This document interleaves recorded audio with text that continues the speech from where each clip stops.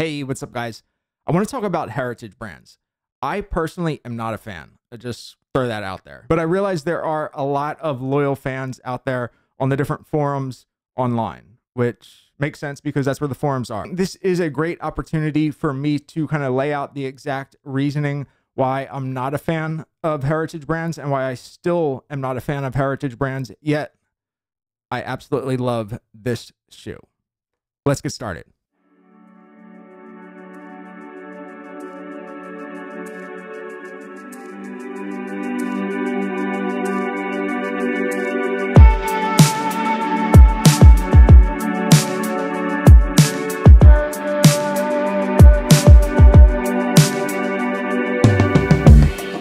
This is the Harvard loafer, and I've done an unboxing and I've done a few general reviews about it, so I won't get too deep into that other than just kind of giving you some context about the shoe so that I can talk about the topic of heritage brands.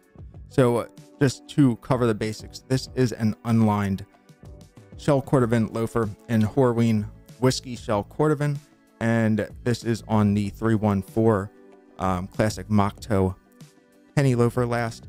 Heritage brands are a category that I'm not a huge fan of, not necessarily because, I dislike the brand, but the idea of the heritage brand where the value is something that you're paying for, but you don't always have the opportunity to touch, feel, or see that translate into the shoe.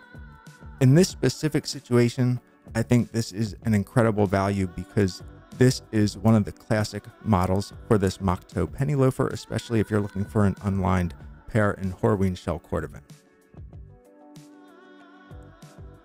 So from this perspective, that is kind of the cut and dry reason as to why I decided to give a heritage brand a try, specifically for this loafer, because it is exactly what I wanted. The idea of the heritage brand where you're paying for the brand, you're paying for the aesthetic, and you're paying for the idea that kind of comes along with that brand, such as Crockett and Jones, Alden, Allen Edmonds, things along those lines, to where you get a very, very well made shoe.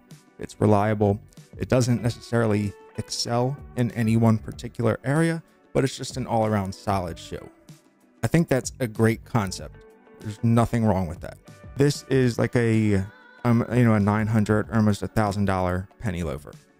Now, Carmina, I wouldn't necessarily categorize Carmina as a heritage brand, but I think they're in the same range of quality and craftsmanship that you get. Still horween shell cordovan, still Goodyear welted. It's very comparable in quality, materials used, and fit, execution, all of that. Now, on the flip side of that, if we look at the range up from Crockett and Jones price-wise, you're looking at a hand-welted, made-to-order pair from Antonio Mecariello, an artisanal handmade shoemaker. This is about a $1,300 to $1,400 shoe, I think, maybe a little more than that, but it's completely hand-welded, hand-lasted. It has this beautiful peccary skin. I was able to customize the apron to have a different hand stitch, customize the fit a little bit, and really choose every single option. When you're looking at the kind of like pound for pound value and pricing across these three options, are these all equal? No, I think this is definitely the best shoe. But when you're looking at these two, these are equal, and you can save money going this route, and you're getting a very on par option and overall kind of product.